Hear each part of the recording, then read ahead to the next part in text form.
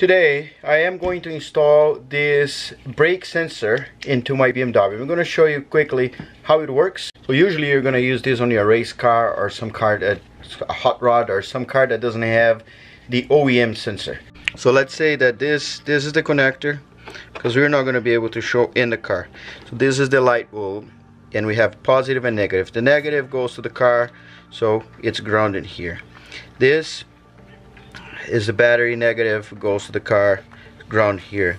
And then the positive goes to this here. Of course there's a fuse and all that stuff, but it goes in here and it's passing through when the button is like this. So the light is going to be on. When you let the brake go, the top of the brake is going to press this button and this is going to cut. When it cuts, the light goes off. When it opens, the light goes on. So this is how it works. BMW, instead of creating something that is so simple like this, it sends some ohms from one side to the other. I might be using the wrong term, but when that happens, some other circuit triggers the brake light. Since I'm not using the ECU from the BMW, this is my drift car, and I use that ECU up there, which is called Speedy EFI. This is also not a BMW because it also has a 2JZ in it. It's using a BMW shell, so I had all the BMW parts. I couldn't use nothing, no dash, no nothing, because everything is controlled by something that's controlled by the ECU and so on. Alright, let's put it in the car. Let's put some color in here first, and this is why. So I know that all of this gotta be covered. Now I'm gonna remove that because this is not OEM, so it doesn't work straight out of the box. I have this spacer here which fits properly, perfectly.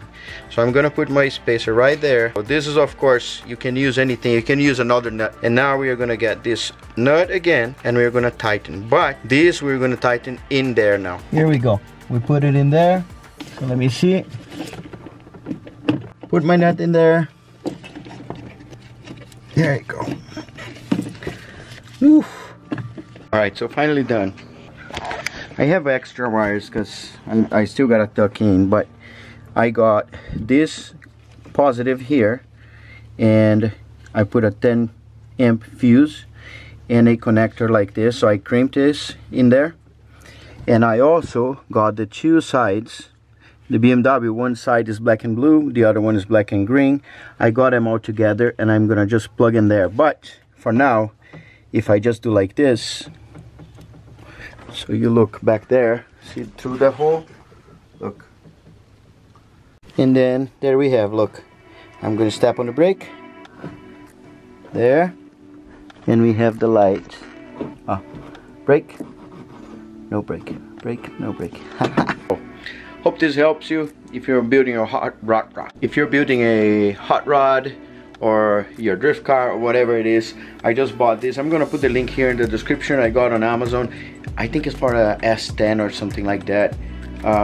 But anyway, anything that has two holes in there, which is not two poles, two connectors. One goes through the other when the button is released. So good to go. Later.